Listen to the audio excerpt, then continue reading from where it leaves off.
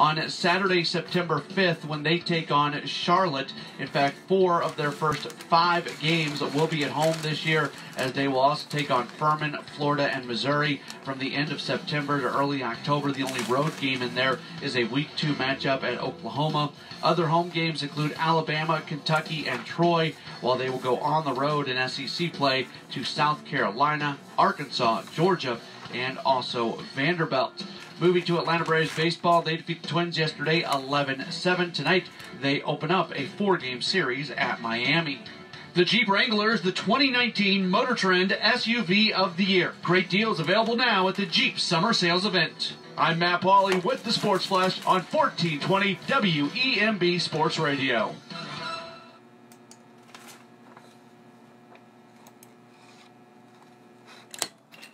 I'm not going to have bumper music here. No, I'm not. Marky Billson with you, Tri-City Sports Now, because I really, really feel it is very important that I tell you that multiplier and dollar do not rhyme. You've heard me in the past get on Kenny Loggins. Loose and shoes do not rhyme. You wonder the sins of a previous generation, what impact it will have on modern youth. When you try to rhyme shoes and loose, you then try to rhyme multiplier and dollar. No. No. No. I'm going to talk about whether or not the casino is going to come to Bristol and all that. There's an argument right there for the anti-casino people. Look, we cannot have more advertising like this. Think of rhyming. Think of competent rhyming. All right, see, that would get me. That would convince me if you could, suggest to me that, we will be able to rhyme proper, live a clean life, and you'll be able to write good poetry, that sort of thing. I mean, yes, Marky Billson, Tri-City Sports Now, or song lyric, what have you, I mean. By the way, I was talking baseball. I was remiss in one story, and this has been that you've heard. Let's see here, the Braves, and, I mentioned how they keep winning. They took 2 out of 3 from the Twins. Now, of course, Nick Markakis and Dansby Swanson, you heard, for instance, Albies picking up the slack with a couple of dingers in the 11-7 victory against the Twins, which follows a 12-7 victory against the Twins. But Austin Riley went on the 10-day injured list following last night's game, and they're testing his knee. Now, Austin Riley, started off with a bang, of course. Started hitting home runs left and right. But he was warming up and suffered maybe a fluky injury before the ball game. Now, how good was his start? Let's put it this way. He started off, became the first Braves player in 111 years, and the 9th Major League Baseball rookie to hit 5 home runs in the first 9 games of his career. That's pretty good, isn't it? Yeah. And then, he was the fastest Brave ever to reach 10 home runs in his career. Hank Aaron, Eddie Matthews, Dale Murphy, all those guys. Now, maybe, there's been a little bit of fickleness. Because Riley's average went down to 242. 236 at-bats. Still has 17 bombs. So, see how that goes. But, all right, I would think that even with that 242 average, talk about this, the modern-day ball player. And the modern-day ball player seems to want to put up a lot of stats like Dave Kingman. Kingman's 234 lifetime, but you get the idea here. Austin Riley at 242 with 17 bombs, That's very Adam Dunn. That's very Pedro Alvarez. That's very Bryce Harper at 249 last year. So, looking at that, and yeah. I'll tell you something else on baseball front. I was going to go and talk a little basketball, and I've got some football stories. In fact, I got a big football story coming out with the Wash Skins, as I will channel my inner Myron Cope. That's what he used to call them. The Washington Redskins. He wasn't trying to be politically correct. He was just trying to be, well, sort of like writing for box scores. But the New York Yankees, I mentioned they are running away earlier. I mentioned this on the show with the American League East. Talked about what World Series matchups would you like to see? Well, if you're a Braves fan, you like them in and you don't care who they'll play. Maybe this game with the Twins, maybe this was a World Series preview. But I think if you asked the analytical baseball fan, if you asked, the majority, the guys that didn't have a dog in a hunt, Yankees-Dodgers. Hasn't happened since '81. There are those that'll say it really hasn't happened since '56. We call those people New Yorkers. However, Yankees really beaten up on the Orioles. I was going back, and just looking through some old records, not music, no, some old baseball records, okay? And really was surprised to see something. I looked up 1979, 40 years ago. And you want to talk about competitive balance? Now I realized that probably the teams in the American League East did get fat on the Toronto Blue Jays, but they only played them 13 times a year. Blue Jays were an expansion team. They were really bad. But there were 6 teams in the American League East in 1979 that had winning records. I believe that in the National League East, there were 4. And the Chicago Cubs had a winning record with 1 week left to play in the season. They only finished a couple under 500. And I mention those things because you talk about competitive balance.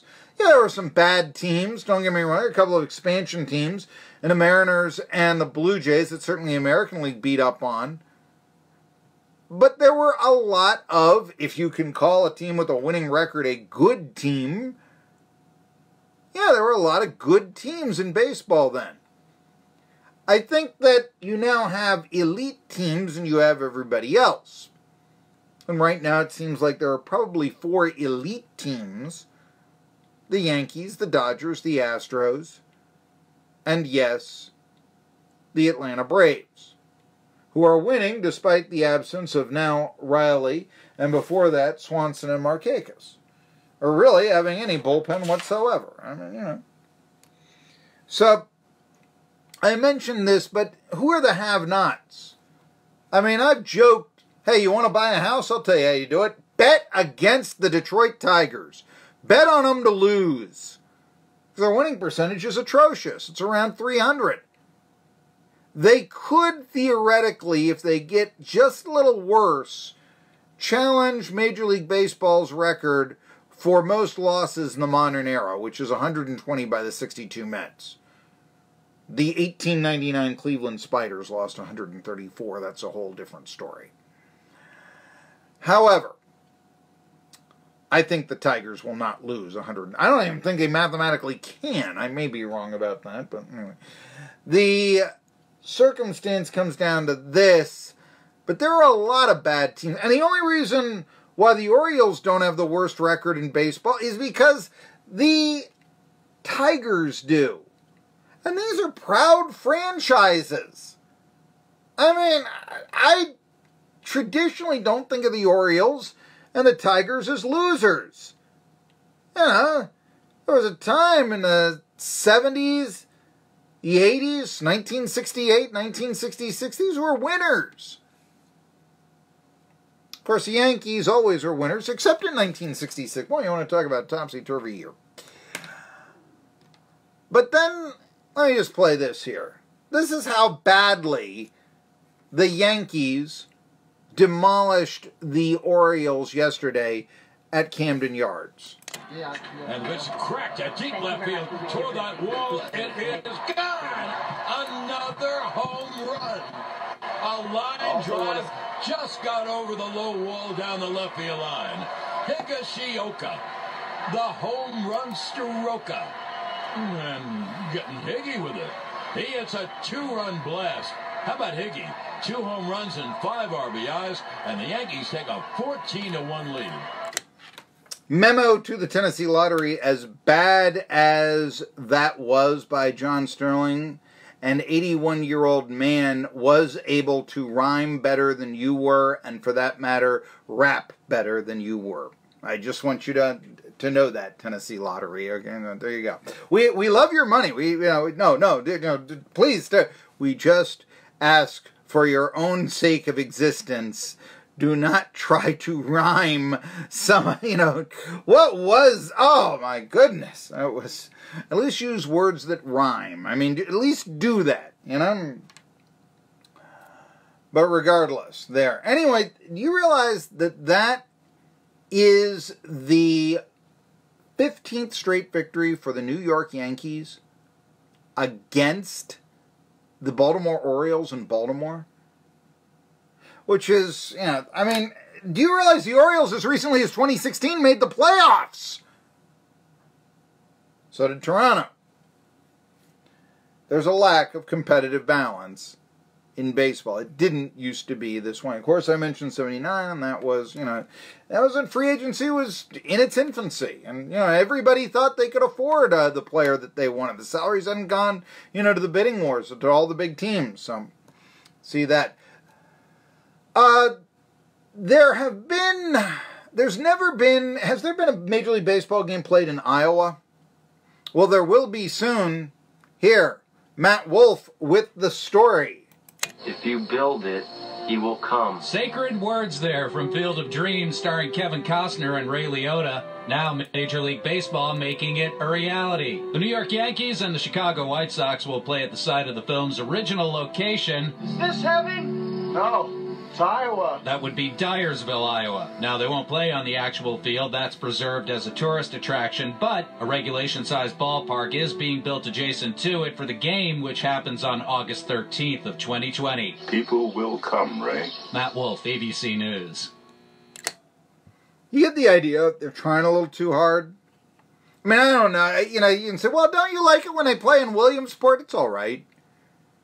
I just don't understand, taking the date away from the loyal fans in your home. And I'm guessing that they're taking a game away from the White Sox here to go to Iowa. I'm guessing. I don't think that they're taking one away from the Yankees next year.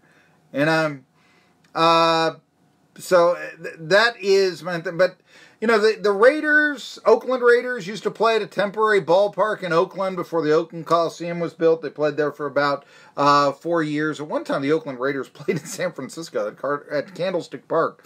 But how'd that work out? Yeah.